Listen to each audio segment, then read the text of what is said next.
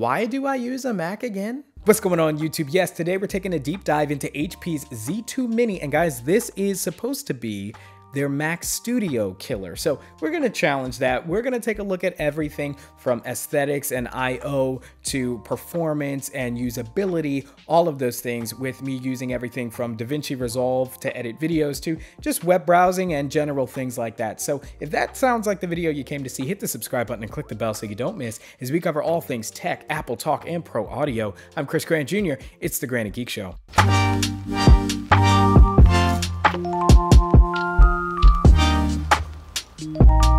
Before we get started, if you like the music in today's video, check out the link down below to UppBeat. They are my favorite music subscription service for creatives. I've used them in every single video that I've made since I found them, and it's also a cool way to help out the channel. Now, here's how the video is going to break down. In case you want to jump ahead to different chapters, I'll have the time code down in the description below. So we're going to start off with my first impressions, just what I think of the device. Then we're going to talk about the I/O and aesthetics. We're going to talk specs. Then I'm going to show you my daily workflow using it and how I've gotten used to Windows. And then finally, we're going to wrap it up with my overall thoughts. So diving right in, first impressions, I got to say this thing looks sick. I love the jet black design, the aggressive vents without being super stylized. You're not going to find any RGB going on here. Although I do like my RGB. This thing is professional through and through. It's got the Z logo, so you know that it means business. But just from an aesthetic standpoint, I got to give the nod to it versus the Mac Studio and Mac Mini, as they generally have the same design. Now, another thing that I love about this machine, and it used to be a benefit of owning a Mac as well, but is no longer, and that is customizability and user upgradability. Guys, there's a latch on the back of this thing. You can open it up and keep your device current with SSDs and RAM and etc. We'll get more on that during the specs portion of this video. But yes, these are just a few of the things that really have me thinking aesthetically and just from a usability standpoint, this device has the Mac Studio beat. Now, speaking of that, let's talk about I/O. And that is where, well, unfortunately, again, I'm going to give the nod to the Z2 Mini workstation because it has customizable I/O, in addition to just an incredible array of ports from the jump. So starting real simple, we have the power LED, which is just a clean, simple white LED to indicate power. To the right of that, you got your Z logo. Then on the side, we have a plastic cutout, and that's for the antenna. And then we have one Type A USB port that's good for 10 gigabits. And then we have two, count them, two USB-C ports on the side, okay, at 20 gigabits. So these are no joke USB-C ports. And then of course, we have our headphone jack. Now, turning it around on the back, this is where things get really, really interesting. First is the cover release latch, which allows us to get inside the device and change and upgrade the components, followed by the power connector. Then we have two DisplayPort 1.4 ports. I always get confused saying DisplayPort ports. It's redundant. Now, to the right of the display ports, this is where things start to get interesting. We have a cutout here, and this is what they're calling a Flex I/O slot. This means that you can customize what ports you're gonna have on it depending on your needs. This could be anything from HDMI to extra Thunderbolt ports or USB-C, what have you. And this is amazing for so many different pros, whether they're working in video or music or art, you name it, they can take advantage of this port right here. Now, below the cover release slot, we have our Kensington lock, and then below that, we also have our Ethernet port. And it gets interesting yet again with the two slots they have for PCIe customizable ports, where you can put anything in from graphics cards to more USB ports. So flexibility of I/O is to the nines and totally blows away what I thought was already an amazing offering with the Mac Studio. And then there's like a little nib to the far left of the device sticking out, and that is yet another antenna. Also for I/O, on the very bottom of the device, we actually have VESA mount compatibility. So you can put this on any kind of rig so that it's off of your desk and out of the way. So certainly from a standpoint of I/O and aesthetics, I gotta give the nod to the HP Z2. Now, moving on to the specs department, we're talking about a company Apple used to work with. Yes, this is Intel's 3.2 gigahertz 16 core i9, and this is their 129,000K model. And its single core performance actually beats the M1 series chips found in the Mac Studio.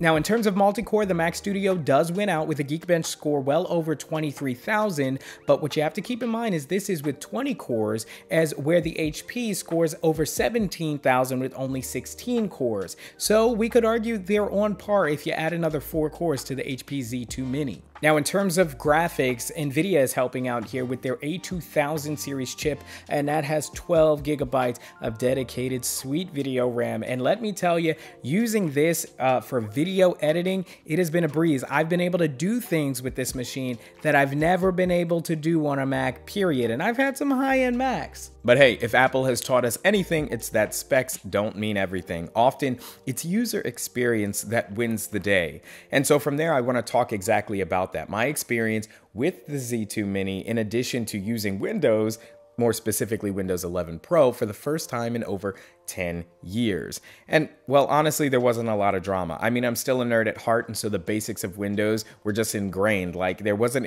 a huge learning curve. I knew it very much like I know Mac OS in terms of the basics. And so getting set up in terms of downloading Firefox as my primary browser, getting a fresh copy of DaVinci Resolve downloaded so that I could play around with video editing, all that stuff was really quick and simple. I actually downloaded Resolve 18, which is still in beta, but I've had no issues with it. It's been extremely quick, and I've actually been able to, yes, do things that I wasn't able to do on any Mac that I've ever owned. And that is, in Resolve, I was able to edit video while the video was playing. Editing, adding effects, all those things while the video ran smoothly without dropping frames. Not only this M1, but I'm talking pre with the Intel chips, plugging in eGPUs. I have one of the top eGPUs, I forget the name now because they changed so much, through Thunderbolt, and I still wasn't able to get that kind of performance. So the A2200 with NVIDIA with the 12 dedicated gigabytes of video RAM, the 16 core Intel i9, in this case, the specs really punch for it in terms of performance, at least in DaVinci Resolve. Now, that's not to say the experience was flawless, as I did notice some dropped frames when adding digital effects.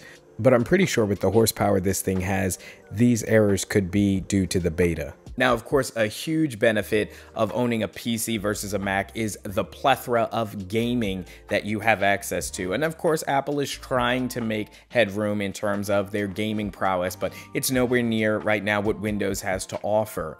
And man, the gaming performance was awesome. It was like having a console. Like, honestly, why go and spend the money on a PS5 or an Xbox, right, when you can have a PC that is so raw power that you can not only get all your work done, but also play games. And with Windows, you can plug up an Xbox controller. And personally, I prefer a controller over keyboard and mouse. I know, PC gamers, no.